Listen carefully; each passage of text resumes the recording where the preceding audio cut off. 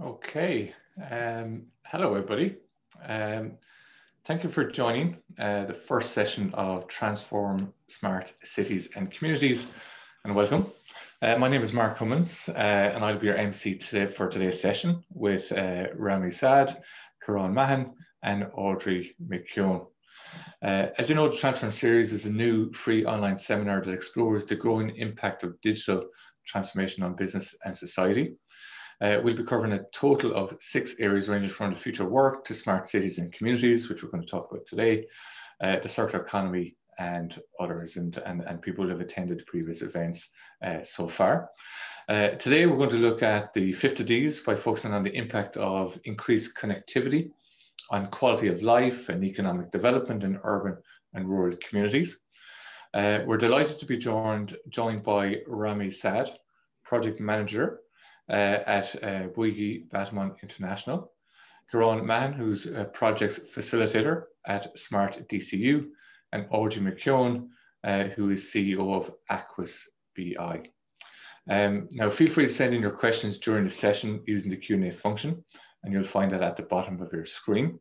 And what we're going to do is we're going to go through the 3 talks today, and then we'll hold on to the questions until the very end.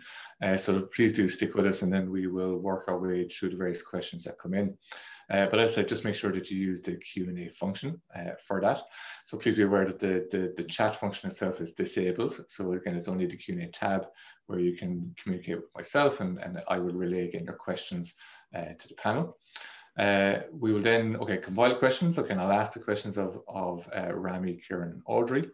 And we'll get through as many as we can within the allocated time. Okay, so again, looking forward to your questions, your engagement, and again, just remember to use that Q&A functionality at the bottom of the screen.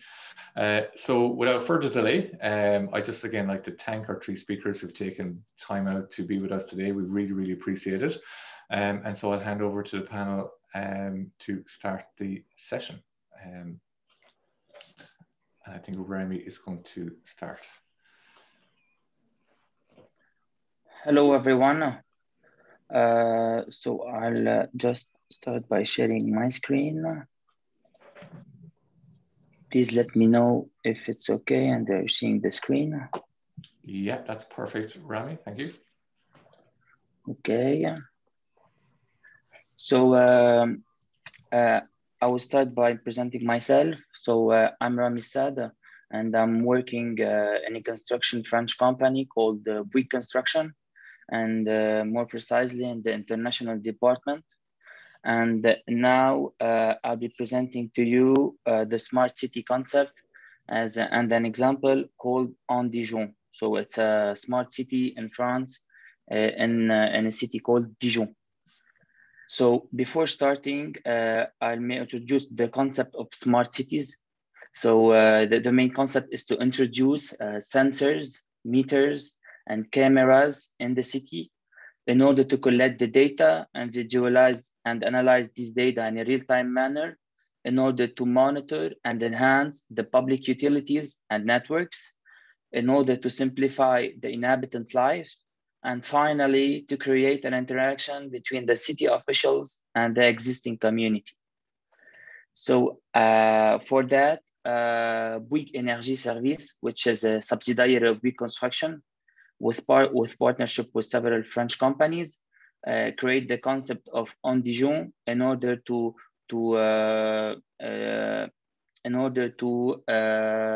digitize the existing city in France.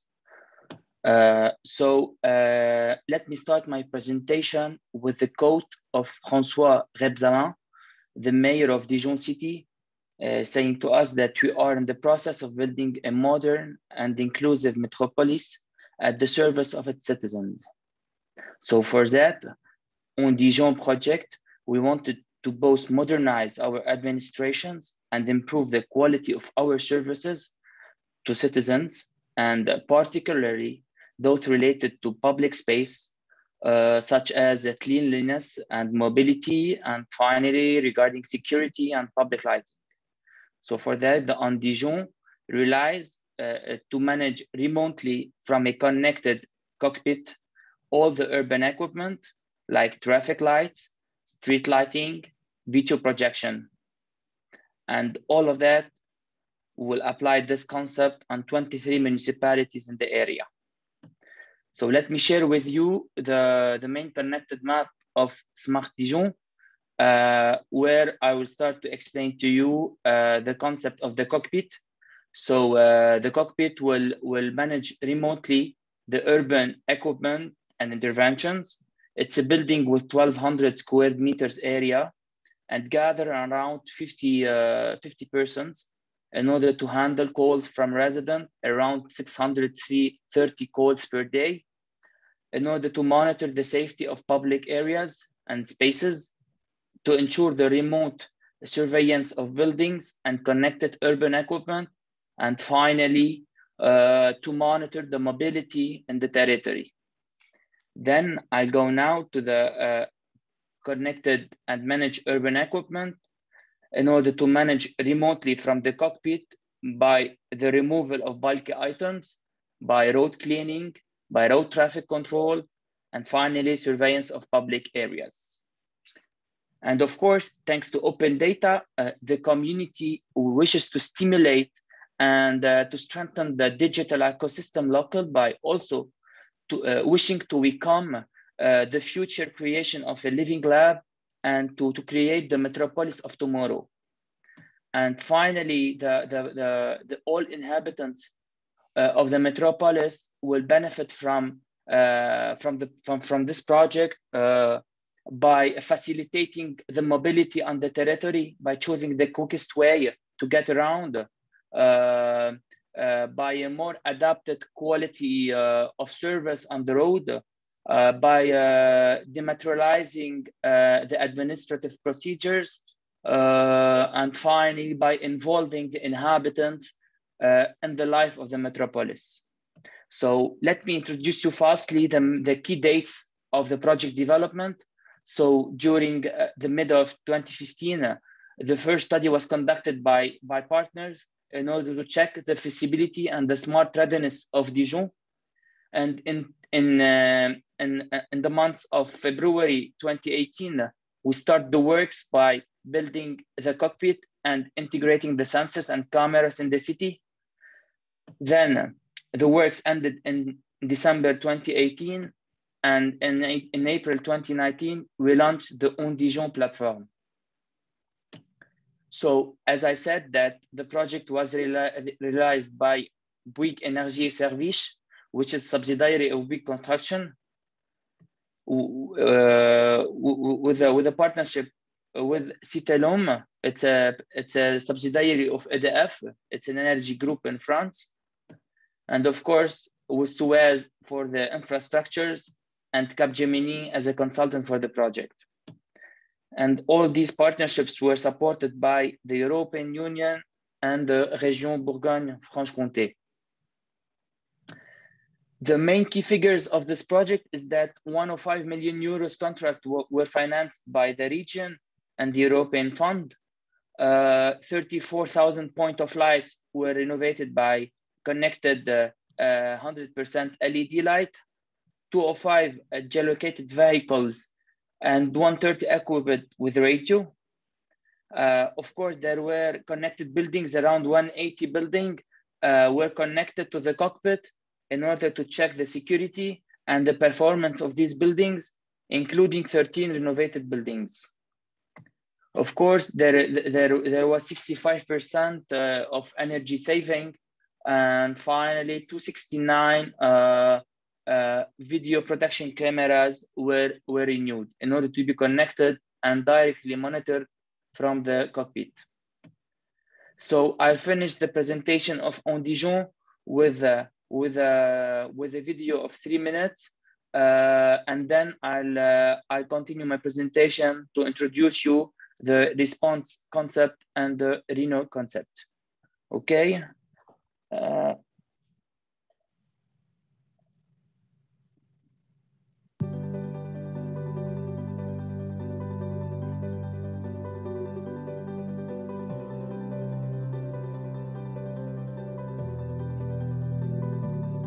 Here we go. This is where I'm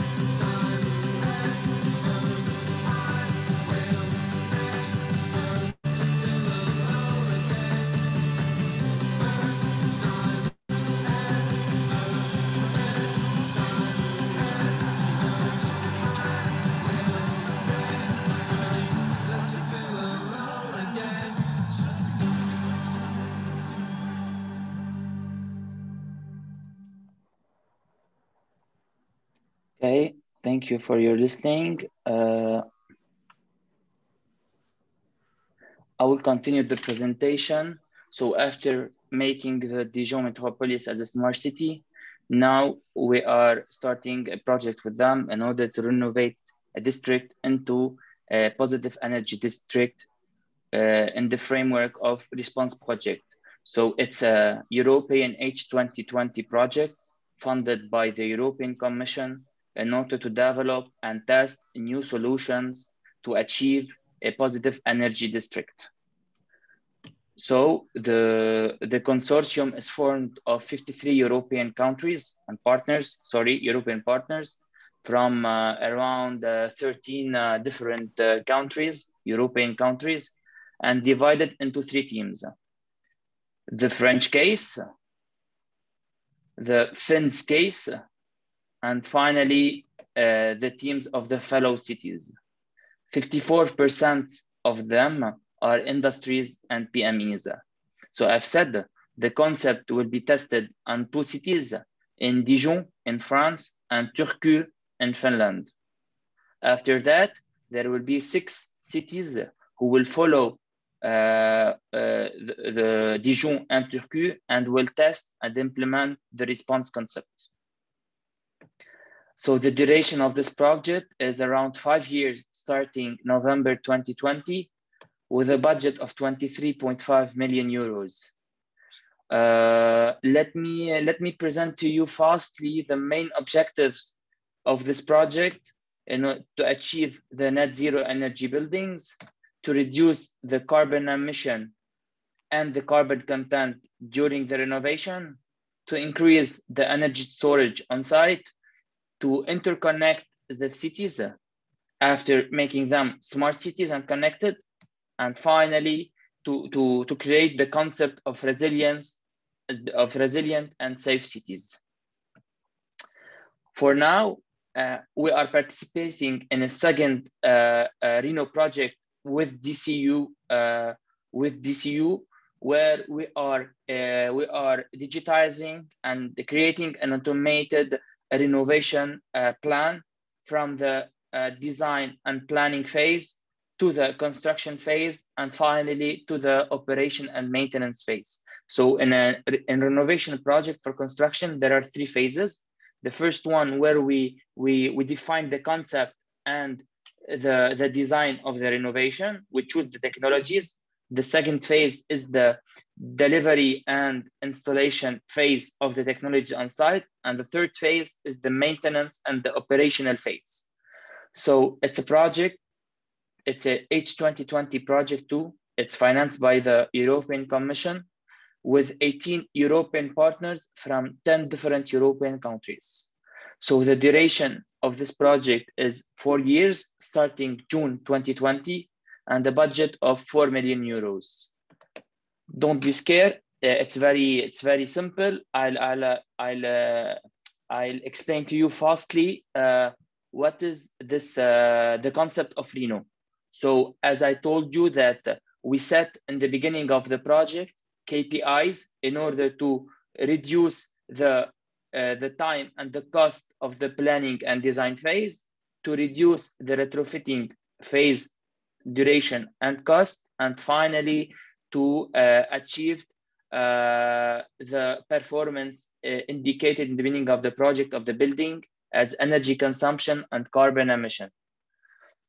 So all these KPIs will be monitored in a real-time manner once the project is delivered. So for that, this concept will be tested on 4 demo cases. The first one is in Denmark, the second one is Poland, the third one is in Greece, and the fourth one is in France. For that, in order to start the concept, we create like a database where we stored all the building elements for the envelope, facades, and roofs, all the energy system to create heating, domestic hot water, in order to create storage solution and renewable energies. And from this database, we'll try to generate like thousands and hundreds of thousands of scenarios in order to optimize. These scenarios will be generated by digital twin in order to assess the best one and create the renovation plan. Once these technologies are selected, there will be another tool where we'll purchase, will manufacture, will deliver, and will install all the technologies on site. So we'll be able to track all these phases using the e-logistics in order to simplify and to fasten the procedure. On the other hand, we'll create like a e-cockpit in order to monitor the progress on site, in order to accelerate the works and to reduce the safety and health accidents.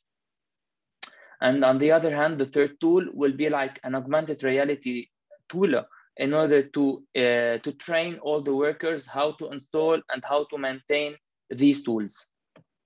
And the final tool is during the operational phase, is like a collaborative platform in order to create like a communication platform between all the stakeholders, from architects, construction companies, residents,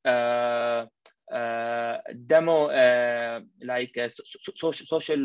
social housing owner, and in order to communicate between these stakeholders, to check the comfort of the occupant, to check that the energy bills are reduced due to the renovation project, to check the good performance of the building. So mainly these are the two main renovation projects that we are testing that after making Dijon as a smart city. So mainly these are my slides. So thank you a lot, and waiting for your questions.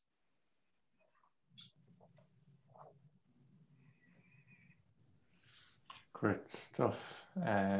Thank you, Ramy. And our next speaker is Kieran Mahon.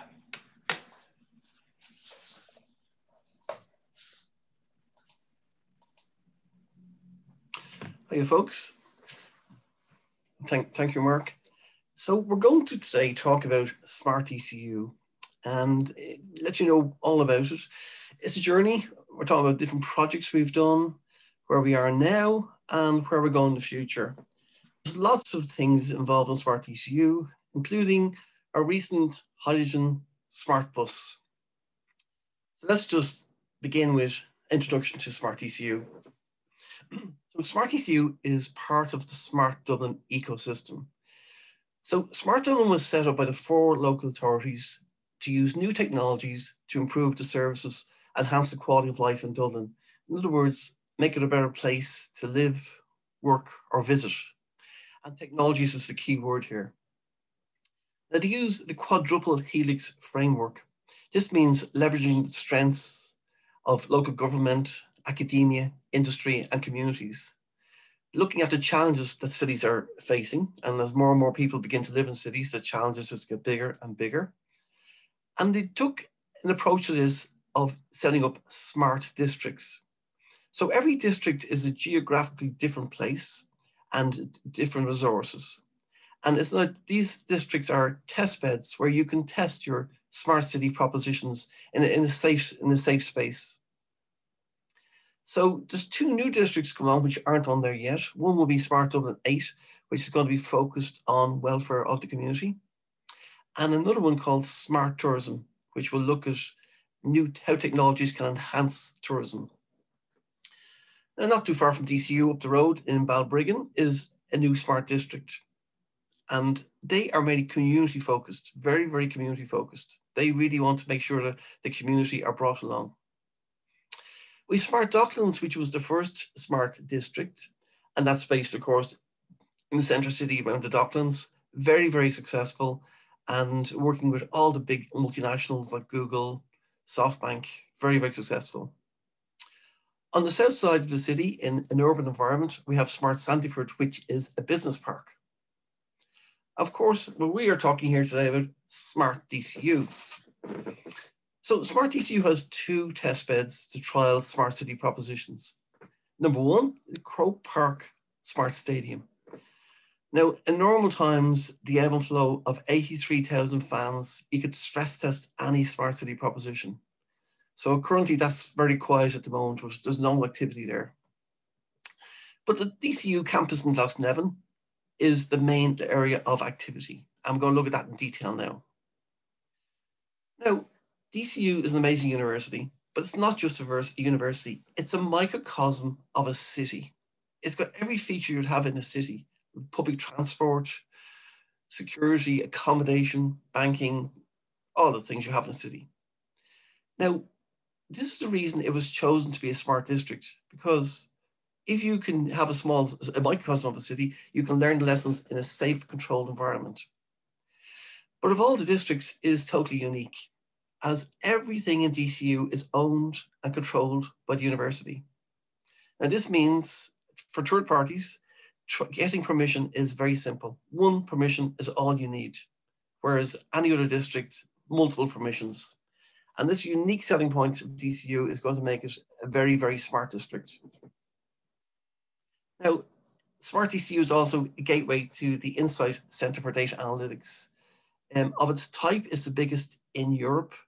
Absolutely no data analytics challenge is too big for them. Machine learning, artificial intelligence, computer vision, augmented human, every skill set exists in that. And DCU is the co-leads that.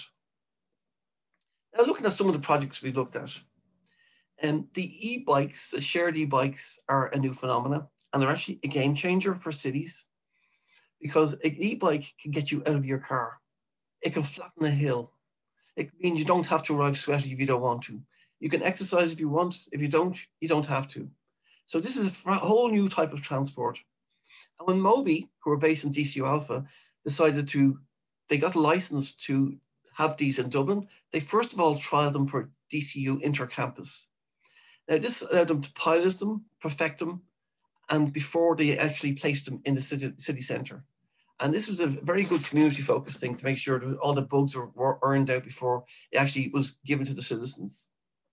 Now, this new form of transport, the Insight Centre for Data Analytics is actually doing in-depth analysis on all the user behaviour patterns. This is all anonymised, but it will show us for the first time and how city planners can use these new form of transport to alleviate congestion in cities. Another micromobility theme is the e-scooter. Now, shared e-scooters have solved the first and last kilometre mile in many cities, and thereby reduce city congestion. However, they're not all good news. Some riders would abandon them as a trip hazard on a footpath. Now, normal GPS is not accurate enough to determine if they are in a designated parking bay. So you're talking plus or minus 5 meters for normal GPS. But a consortium of companies in DCU Alpha, they came together and they came up with a solution they believed could locate an e-scooter to at least 5 centimeters, extremely accurate. Now, e-scooters are illegal on the roads in Ireland. So they could have went to Berlin or some other city to trial them, but they didn't, because Smart DCU has its own closed road network. So we were able to trial them on our campus. Now, this technology, when it was trialed, was picked up at the BBC because it was a world's first. Absolutely amazing technology here in Ireland. So it's now being deployed commercially in the UK and other cities as well. However, this is only the start of this micromobility journey. So it's a working assumption that later this year, e-scooters will be made legal in Ireland. Once this happens, we're going to trial an e-scooter sharing pilot for intercampus travel. So we will probably use the staff of DCU for this, because there's no students there, but the estate staff and that. And this e-scooter will go to the next generation. It'll actually use computer vision for hazard detection. It combined this with high precision, real-time location reporting. So using AI, you can automatically predict, along with the precision positioning reporting, if it's been driven correctly or not on a footpath or where it shouldn't be. This will leverage the Insight Centre for Data Analytics computer vision expertise as well. Also, using the camera, you now have the ability to automatically detect hazards like pedestrians in front of you and automatically reduce speed. If you also want to park and you're not inside GPS coverage, you also can use the camera to confirm where it's parked. So this actual micromobility trial that will be happening is going to be a world's first as well. And everything is ready to go. All we need is the e-scooters to be made legal. Now, Smart DCU has done other projects.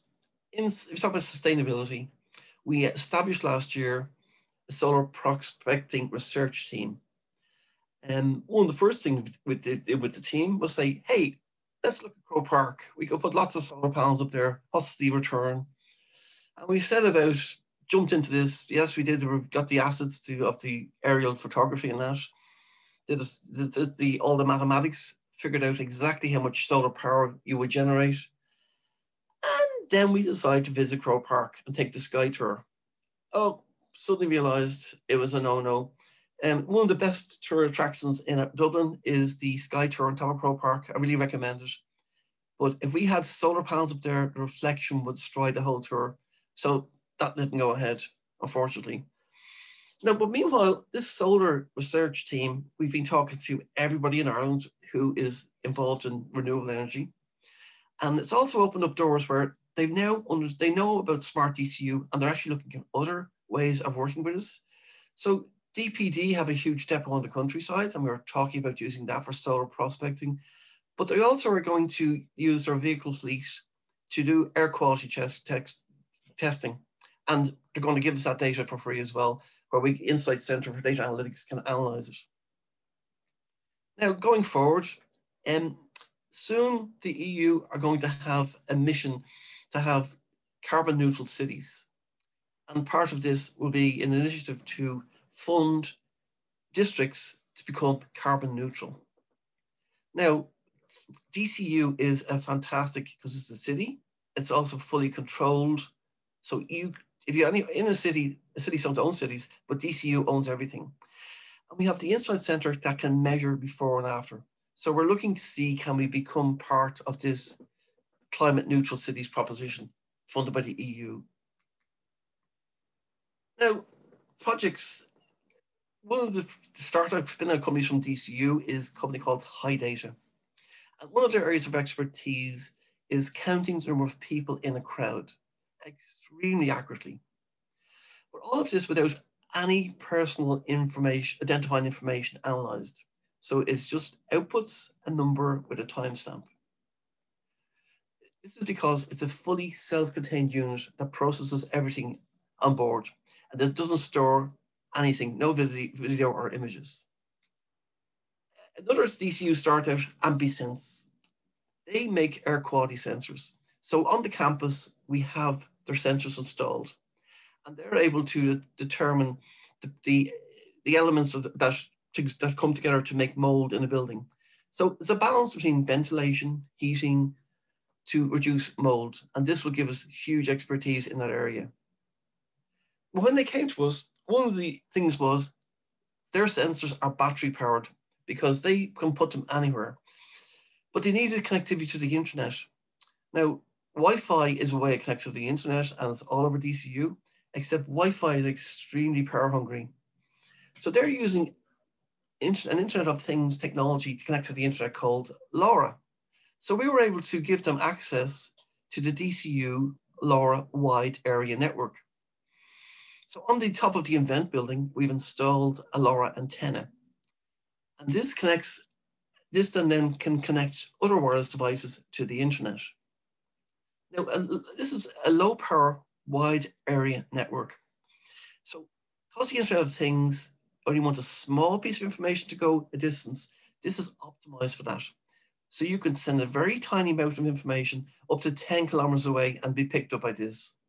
It's one of the many long-range wireless area networks which will be coming in and becoming more important as we go forward.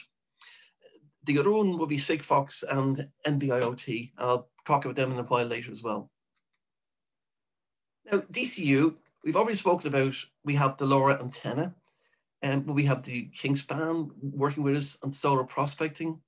We got the bike analysis, we got the High Data crowd counter, the scooter people, even the water dispensers on the campus, the new ones are IoT enabled, and they report back on, and we can measure then the reduction in single-use plastic bottles.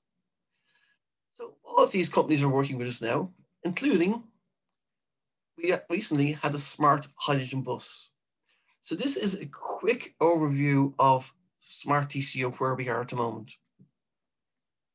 Now, talking to the bus, DCU has considerable expertise in hydrogen, and along with CIE, the first hydrogen bus ever to enter service was brought into Ireland, and it ran on the 109A bus route linking Ashburn and the airport to DCU. But Smart DCU said, let's not just have a hydrogen bus, let's make it as smart as possible. So we spoke to all our partners and said, would you be interested in putting your sensors on the bus? And they did.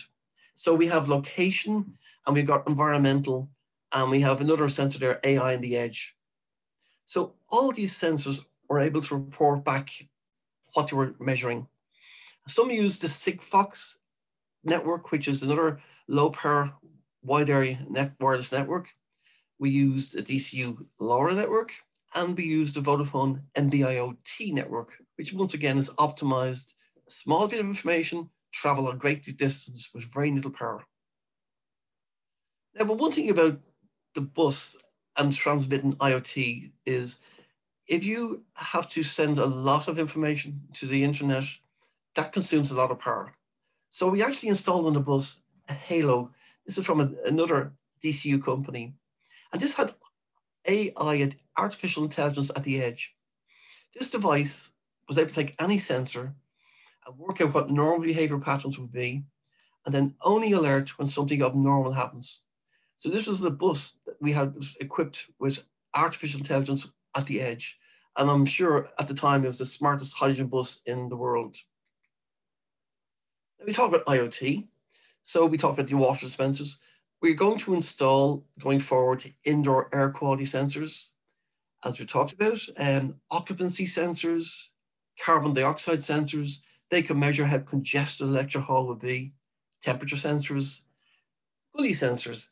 Gully sensors will tell you in advance before the water comes up too high that we're about to have a flood. Now, with all this information, we have only one place to put it, and that is the concept of a digital twin. So we're going to build a digital twin. So that is the digital world, a computer simulation of the physical items. So it could be a building, an item, a car, a rocket jet engine, wherever you want it to be. But it's a virtual representation of a physical object with real-time data feeds. So you could think this is the convergence of the digital and physical world. But it's not just a technology tool. This thing can drive digital transformation. It is actually a business tool, and we'll look at that more closely. Now, if we're going to build this digital twin of DCU, we start off by, first of all, getting control ground points. Now, that could be the edge of a shore, anything that's visible from the air. We then will be scanning this year the campus using both photography and LiDAR, which is laser beams to measure very accurately the distance to the ground. And then you combine all of these, and then you build a 3D model of the campus. This 3D model of the campus, you then can overlay that with lots of information. So all these data sources you're having, everything that's digital, are brought into this digital twin. Now, what it's doing is, it's also aligning all these independent silos of information in time and location, or say spatial and temporal. So we know exactly where they fit on the planet and what time the value that they had was. You put everything in here.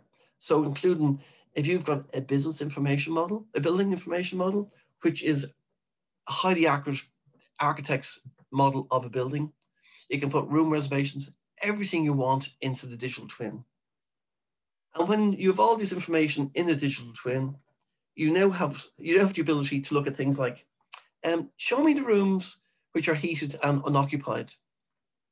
But another good use case for DCU will be, show me the rooms that have reservations to be occupied and are unoccupied. Because there seems to be a lot of phantom bookings of lecture halls. And it sounds, just by uniting these two independent silos of room bookings with occupancy, you now can free up so much real estate. Now, the digital twin we see as such an important aspect of any smart city ecosystem that we're proposing, and hopefully soon will announce, we're setting up a centre of excellence for data capture and research. We'll be working with the university in Lithuania, KTU, which are very much an architectural university, and they're very advanced in digital twin. What DCU brings to it is the new dimension of data analytics. So if you think of a digital twin as a 3D model, and then you have the data over time could be considered the fourth dimension, this is a fifth dimension where you do the data analytics on that. And if you want to, by freeing up silos, bringing information together, you know, combine different silos of information, but more importantly, you can start looking at historic information, you can start predicting the future. Now, a digital twin, it not just frees up that, it's also a new way of visualizing information. So you can actually have a virtual reality world where you can actually see, conceptualize everything, and the freedom this gives you. You actually can have gloves as well that you can feel you're touching something. Because very soon we're actually going to have the emergence of the tactile internet. And the tactile internet will give you the impression that you actually can touch things. Now, as a basis, DCU is also the world's first autism-friendly university. And as part of this, one of the things anybody new to the campus will find is navigating the university labyrinth is stressful, especially for the first time. But if you're autistic, it's going to be extremely stressful. So we're going to build a seamless outdoor-indoor pathfinder. And we will use the Internet of Things as well. So having sound detectors around the campus, we can identify areas which have loud sounds. We can use the crowd detection to see congested areas. And what will happen is the user of this will be able to be told in 15 minutes, you need to be at this room. And we've now routed you in the most autism-friendly route. You can also, this will be built using the principles of universal design, which means not only people who are autistic, but everybody, including people with disabilities like visual impairment, will also be able to avail of it. And that project is kicking off this year. So what we're seeing here is DCU is a smart city ecosystem, and you can leverage it to transform cities and communities all over the place. And we see it as a very safe place to pilot, perfect, and promote smart city innovations. And we welcome third parties, whoever is out there, if they want to work with us, we will use our ecosystem to support them. So thank you very much for your time. That's great. Thank you very much, Kieran. Very interesting presentation. And there's a question or two coming in for you that we'll be able to put you later on. So we'll move on to our next speaker, who's Audrey. I think it's on the call. Audrey Mckeown. Hello, how are you? Hi, Audrey. How are you doing? Can you hear me okay? Can hear you fine. Great. Okay. Just share my screen.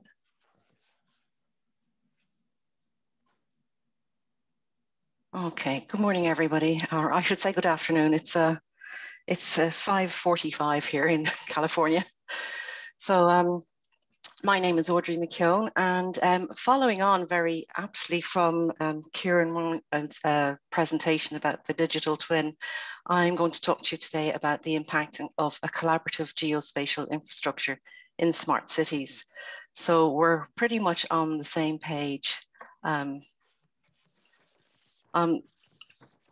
We know that smart city innovations have been enabled by the proliferation of the internet and mobile technology, and that they comprise of all of these sensors and cloud technologies that improve business operations and give citizens a range of services now that they didn't have before, which make life easier and more fun and safer.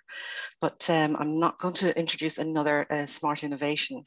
What I'm really here to talk about is something along the lines of the digital twin that Kieran just mentioned.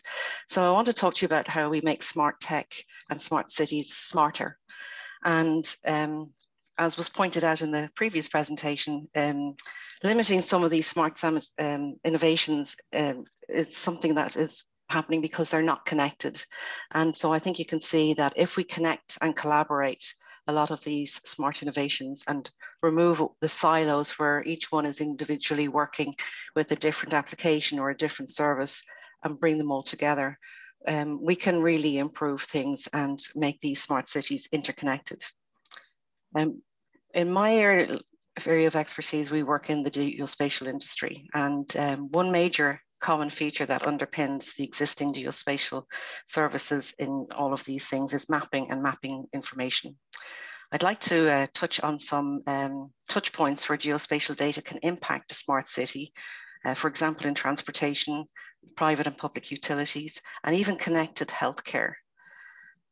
We can accelerate smart city technical innovations if we enable and share services, and we can do this by using a collaborative geospatial infrastructure. So if you think about behind the scenes, everything that uses a map, and again, the previous presentation pretty much explained a lot of those, you can see how we can resolve a lot of issues and provide more actionable services whenever we collaborate with those services. Sorry. Geospatial touch points are, the touch points that geospatial impact throughout a smart city. If you think about every sensor or service that uses mapping information behind the scenes, the hidden real-time common denominator is actually location information. In transportation departments, for example, we have sensor parking and autonomous cars, and they all rely on some form of mapping or geospatial data. In connection with connected health, smart devices and just mobile applications also use location information. In the electric and water utilities industry, they use smart meters for lots of things like maintenance, for planning, for safety, and for customer support. In planning departments in cities, they use geospatial information for permitting, for sustainable development, public works projects, and they all use the same underlying spatial data. So I'll give you an example of one. We worked with San Jose Water in California, and they implemented a enterprise global infrastructure, but they implemented it right across the organization and integrated everybody in the company with it. Because when they wanted to update one piece of information, say, for example, a customer service application, they wanted to update a person's name and address, or update that they'd moved to a new location. This rippled across the entire network of applications that they used for maintenance, for going out to fix burst pipes, and for any sort of planning in relation to that particular individual, but also in the delivery of the maintenance and any sort of updates and new planning works, they were able to put in sensors and use various types of sensors to determine if there was a burst pipe, how to reroute a network, how to switch off a particular area and then reroute water through a different area. But all of this information shared the same geospatial content. And if you think about it, that same geospatial content is relevant to the city for planning and works. It's relevant to the power companies. It's relevant to the communities. So on that digital map, you've got layers and layers of different application information, but they are all pretty much using the same underlying information. And this is what we would use for a single integrated platform. If you consider the touch points that I've mentioned, where all of these different data is similar and can be reused, how can we accelerate smart technology innovations and enable shared services? Well, if we use a collaborative geospatial infrastructure as the basis for this, it's possible. If you think very simply about airlines and banking systems, when you take some money out of the bank in one country, if you're abroad, for example, it tells you exactly what's in your bank account. They communicate and they've collaborated for a long, long time. So have airlines. If you booked a flight somewhere, you can see all the flights that are available pretty much in real time. So why can't we do this more simply in the communities? And one of the big problems is that geospatial information is quite fragmented and in silos. But if you can bring it in together in one place where everybody's using the same fundamental information, it makes it a lot easier to collaborate. So this collaboration can be quite complex, especially because GIS applications to date have been very siloed information repositories. One of the first things that we look at whenever we develop a geospatial infrastructure is we need to make it cloud-based, and we need to make sure that cities and partners can integrate multiple applications in that one platform. And when I talk about a single repository for the geospatial data, I also mean that you can use a single repository for both business information, AI information, sensor information, spatial information, and just your general business intelligence. So we need to do this in a way that it's encrypted, that it's distributed.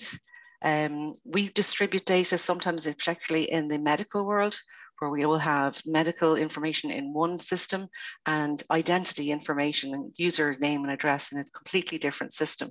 So they're connected at a different level and they're encrypted so that they can be securely accessed by users.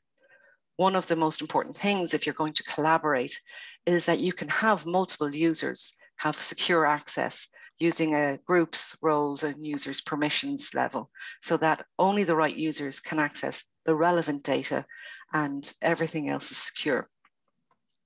In order to make this more efficient, you need to build it on a microservices architecture.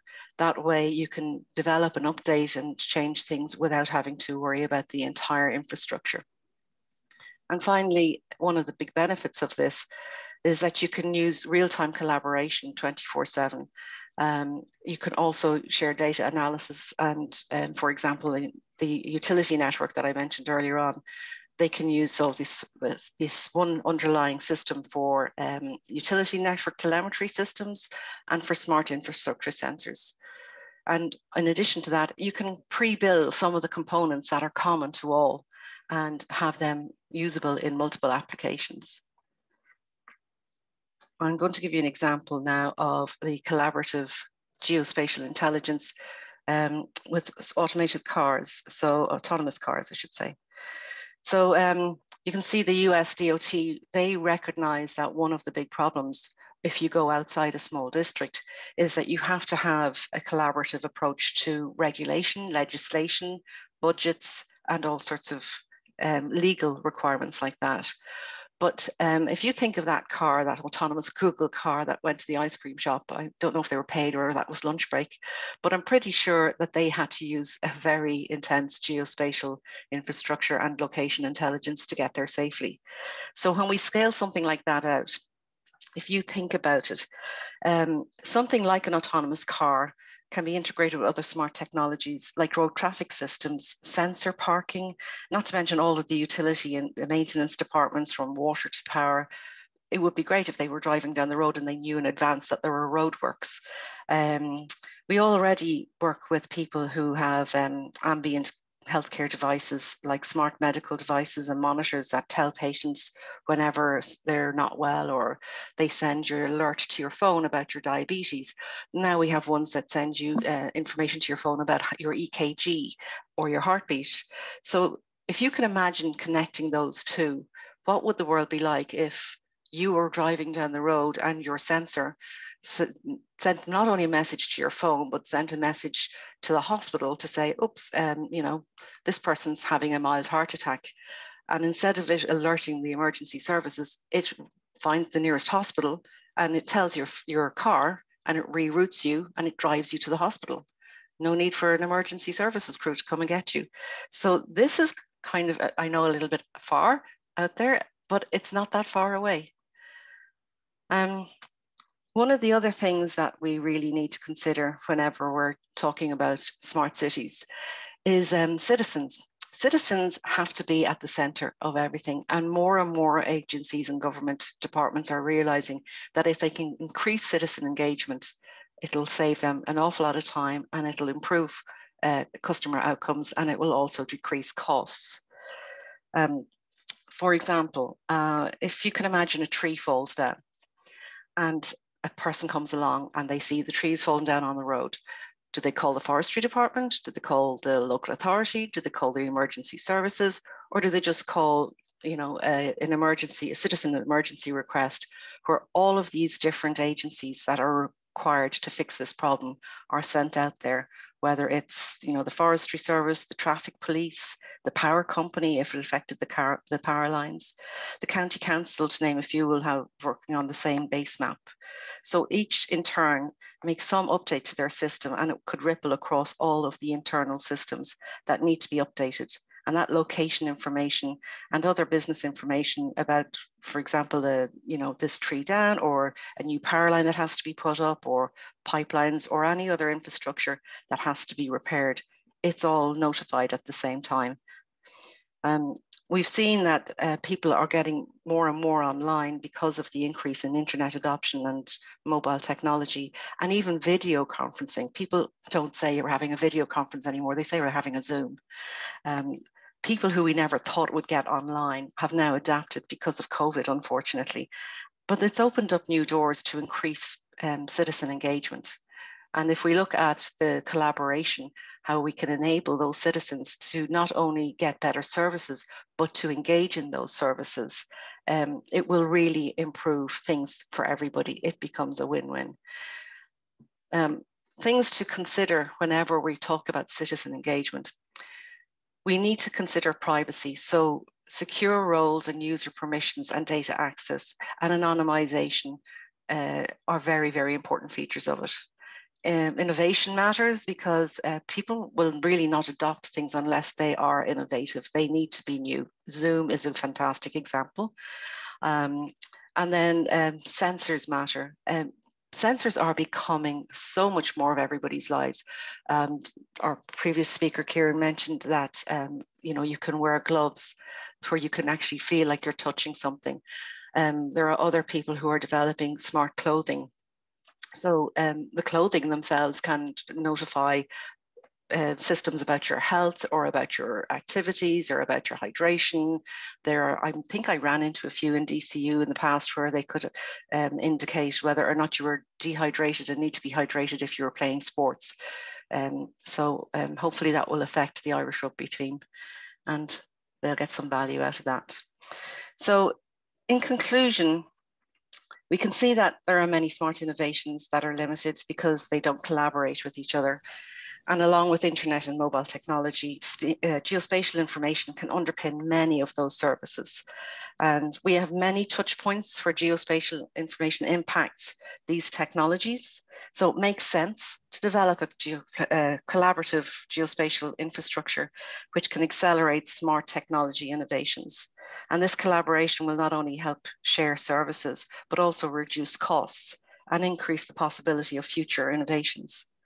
And finally, I think government for the people and by the people really is what it's all about. We have to realize that smart cities realize that citizens should be at the center of their strategic plans. And it can't really succeed without people feeling that their privacy is respected, that their services are safe, like automated cars. And if citizens are engaged, these services will not only benefit them, but also bring back some residual benefit to these smart service providers. So everybody wins. Has anybody any questions? Great stuff. Thanks very much, Audrey. That's brilliant. And I think you can see real synergies between the three speakers in terms of what was being said. Okay, so listen, what I'm going to do is actually maybe kick off the Q&A session at this stage and have a few questions myself. So again, just for those watching, if you have any questions that have emerged since hearing the three talks, please just use the Q&A functionality at the end. and just message through what you'd like to ask and who you'd like to direct it at, and I'll be able to relay that to the speakers. Thank you. I have a few questions myself as well that I might put to the panel in the absence of any of the questions. But we have two questions that came in just at the initial part, one for Ramy and one for Kieran. So maybe for Ramy first, and you may have got back perhaps to the person separately. But the question was, you know, when you talked about the benefits for smart cities and how fantastic that is there a privacy concern for residents of those cities? So, for example, the attendee picked up the fact that there seems to be a lot of surveillance cameras that appeared in the video. Would there be concern that maybe you can have too much surveillance at times? And how do you get that balance right? So that's for Ramy. Yes.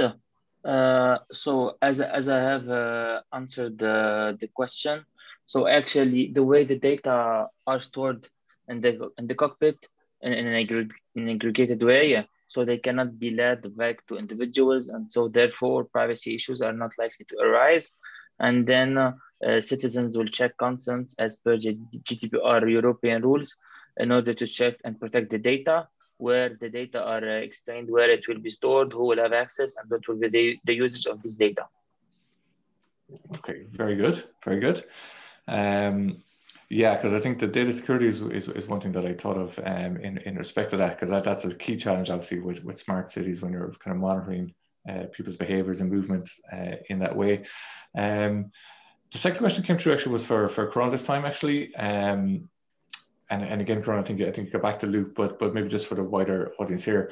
The query was kind of in smart cities and districts, what contribution could interactive public furniture such as lampposts and benches provide to the area? Would this be an area you see as having potential, particularly perhaps in the context of the Smart DCU initiative? It's great because infrastructure like that can have power to it. It also has height, which means that you free up immediately the constraints and you don't have to redo anything else. And with Internet of Things, they can then connect wirelessly back to the internet. So reuse of street furniture is huge. A lot of this will happen as well because of the densification of 5G cells. A lot of street furniture will be reused for 5G outdoor coverage as well, putting 5G cells on top. Okay. Very, very good. And actually, Kieran, maybe just a few questions I had, and I might come back then to Audrey with a question maybe after this. But just on your presentation, what was interesting is you talked about what Insight are doing in terms of analysing user behaviour. What's the feeling in terms of the representativeness of, say, DCU as a population relative to the wider population in Dublin, for example, or in any city?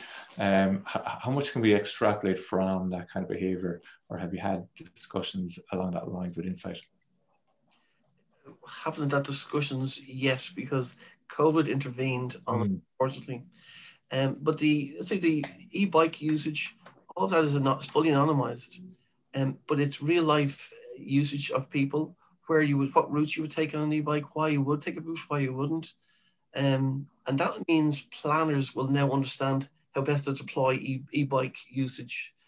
It's a whole different behavior pattern than before. And say if a route before had a very tall hill, steep, you can take it, but people also could be taking longer journeys to take less congested roads because it's less effort to take the long way around. So all of this information will be used soon to let us understand and let city planners then, and not just city planners, the bike operators themselves, let them optimize their assets to the best use for people. Very good, very good. Yeah, no, and I was just, my question was thinking about, say the student heavy population and the kind of younger demographic, to what extent that could be widened out. But at the same time, you said there's quite a diverse actually community in terms of staff and students on campus. So it could be quite representative actually. There will be studies on that. We're very close to the Autism Friendly initiative, and as part of that, when the bus was actually due to the lens of an autistic person, because it has less pollution, could be smoother, quieter. So our focus at the moment will be looking at things through the eyes of the autistic or disabled person on the campus. Yeah, and that's a pretty unique insight that can be given, which is pretty commendable on the part of DCU. So later in this month, probably, DCU will produce the world's first university design guidelines for autistic, for it to use as an autistic campus. And those same guidelines can be used worldwide for any campus, be it a city or not. And we'll be the first in the world to do that. That's excellent. That's excellent. And just another quick question, just in relation to the hydrogen bus initiative, and the way in which you were able to get the various companies that are on campus to provide sensors into that bus. How is CIE hoping to use that information? Do you know? Now you may not have insight into this, but do you have a sense of how they're going to use that to inform their wider fleet and their wider operations? Yeah. So the answer is the simple way is they're going to look at fuel consumption, so that they could see because the telemetry of the bus will also be analysed. So it could be that a hydrogen bus suits centre city high density traffic more than city to city traffic. So if you have a fleet of hydrogen buses, where's the best place to return on investment to deploy them? So that'll be one thing that comes out of this. But there's also going to be other unknowns that we don't know yet. And that's the really interesting thing. We don't go seeking things that we think we're going to find the answer to. We actually see what other trends popped up that were not obvious to begin with. Excellent. Yeah. And I think the hydrogen technology generally could be very, very interesting in terms of how that goes. Yeah, well, hydrogen is expensive at the moment, but it won't always be. As more and more wind farms come on stream and there's more and more off-peak energy being produced, it has to be stored somehow. And hydrogen can refuel very quickly compared to electric batteries, Yeah, absolutely. Excellent.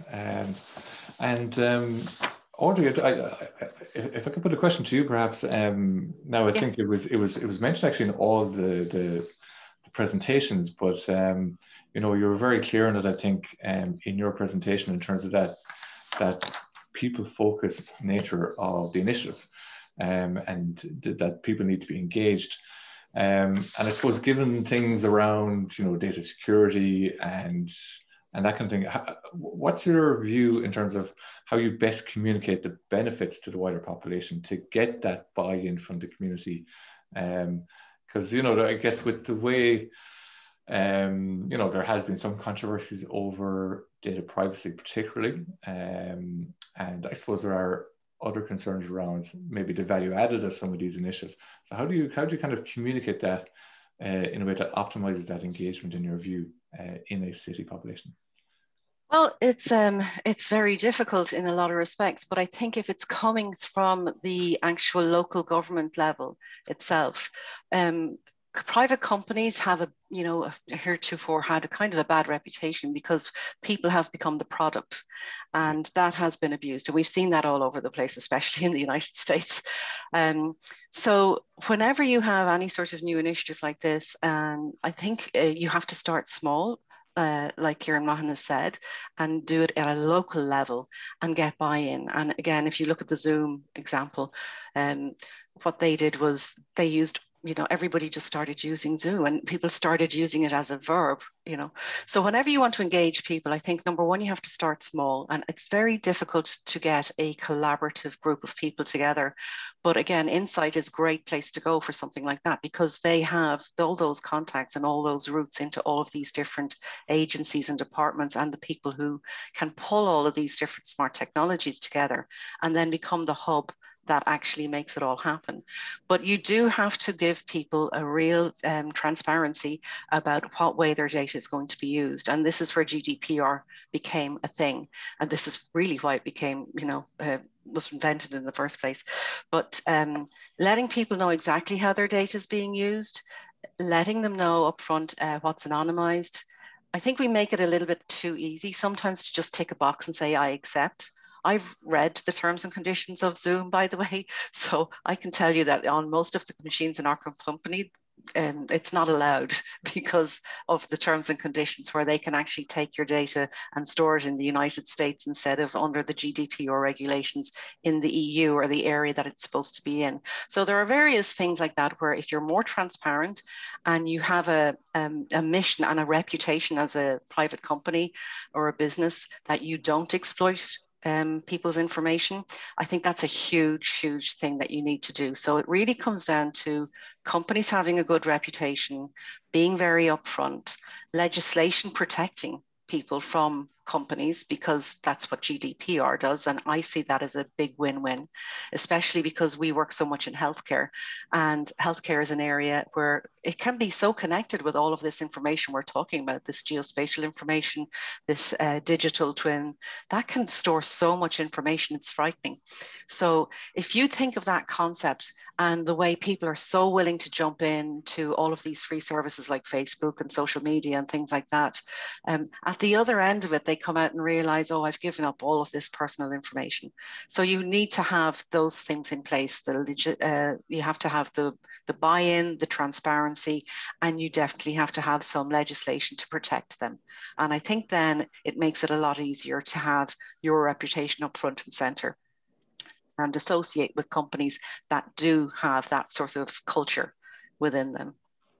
Yeah, very good. Yeah, that on a technical, sorry, just on a technical level, if I jump back to one of the slides I showed you, we designed a microservice identity solution so that we can manage the groups, the users and roles and permissions. And I'll give you an example in the medical world. So if you want to use our system collaboratively for say rehabilitative healthcare or any sort of acute service outside of a hospital, and you want to, your doctor wants to send you for a referral somewhere, or invite your physiotherapist to come and look at your record, or invite somebody else who's doing some sort of outdoor care, like an occupational therapist or somebody else, they can all have a certain permission where they can see certain information, but not all information. And so if you have a good identity management system and you develop a system that's based on groups, users, roles, and permissions, you can very securely make sure that only the right people see the right data. And yet in a city environment, if you look at the underlying, we're talking about the geospatial infrastructure in my presentation, but it's also business information. But if you take the fundamentals as the physical infrastructure and build it out from there, all of the various components of that they're all pretty common in terms of the physical world. So that map that Kieran showed, where you could see all of these different sensors on all of these different buildings and all of these different routes and all of these different things feeding in. Well, that's all based on a physical location. And if you can make sure that people know that that's anonymized, and you can have users, roles, and permissions, and that identity management system, then you can securely and reassure people that only the certain information that will be available to the people who need it, and that the rest of their information is anonymized. And that's very possible. That's very good. Yeah, and it seems to me then that if you can get that reassurance, if you can kind of communicate that reassurance around the protection of data, then you can start to focus more the conversation on the value added and the benefits that these various services will provide to the community, and then that starts to override those concerns that people might have. I think there's a bit of a journey there yet, though, given people's past experiences of data. But I think that's certainly a point where you'd like to see things get to, I'm sure. But young people jump in, and if you've seen, especially with COVID-19, older people who I never would have thought would pick up a smartphone are now using Zoom. They're using technologies that they didn't feel comfortable with. So in a sad kind of way, if you're forced to, you'll adopt it. If you see everybody else using it, like Zoom and Facebook and social media, you'll adopt it. So you have to have that sort of access to people as well. And again, I jump back to Insight. Working with DCU provides an awful lot of that for you. It's a great test bed. Brilliant, brilliant. Thanks very much, Audrey. So I'm just looking through the list of questions. So we don't have any further questions at the moment, and I think you've addressed my own queries very, very well there. So I'll maybe just give one last chance if somebody wants to get their last question in last minute before we go to close the session. Okay, so I think that's it actually. So obviously what I'd like to do is to thank the speakers today. So again, thanks Ramy, Kieran and Audrey for your respective presentations. Really, really interesting. I'm a bit blown away by some of the initiatives and some of the innovations that you've talked about here today. And I think there's a lot in the audience who would agree with that as well. So as I said, just thanks very much for your insight, very interesting talks. And for your participation in this Transform series. Just to maybe communicate, obviously this, as you probably know, this is a week-long series. So for those that are interested, there are going to be more sessions on Transform Smart Cities and Communities taking place at the same time every day this week until Friday, the 12th. So specifically tomorrow, we have David Curtin, CEO of IEDR, Gráinne O'Keefe, CEO at Ludgate in Skibbereen, Amanda Byrne, Acting Director of Services in Wexford County Council, and Michael Dre, District Manager at Gorey, Kilmuckridge District. On Wednesday then we will have David Zambrana and Leon Nyalasse of CERC and Dirk Allers of the Norwegian University of Science and Technology, which will also be part of our weekly SDG for B. So that's our seminar series that focuses on the Sustainable Development Goals for business. On Thursday, we will then have Kieran Mahon, CEO and co-founder of Hello Lamppost, Niall Cunningham, CEO at Civic Group, Juan Sabada, who is Assistant Professor in Architectural and Urban Design of the University of the Basque Country, and then Noam Burson, Brand and Agencies Partnership Manager at Pavigin. And then finally, on Friday, we're going to have Robert Sanders of Iris, who's going to talk to everybody. So you can see it's a pretty packed schedule of, again, really, really interesting speakers from across academia and industry. And so we very much hope that you can continue to join us for the rest of the series. And so once again, I'd really like to thank Ramy, Kieran and Audrey again for your input today. Really, really insightful, and hopefully you might be able to jump into some of the sessions later in the week as well. Super. That's great. Okay, and obviously to thank all the participants for joining us as well. Take care. Bye-bye. Thank you. Thank you. Bye-bye. Thank you. Bye-bye. Bye-bye. Bye-bye.